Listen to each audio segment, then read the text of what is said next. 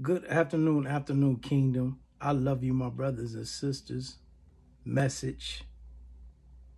O righteous man, stand up, for I, the Lord, have called you. Speak to my people, stand up and tell them the truth.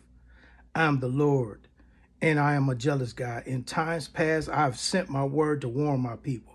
As I send it today, get out of your comfort zone and speak my word, O righteous man. I call you forth as my kings and priests. I loose righteous authority over you to protect your territories, and you have the tools to fight the wiles of the devil. Stand up, my prophets, and speak with boldness so that they may come back to me, says the Lord.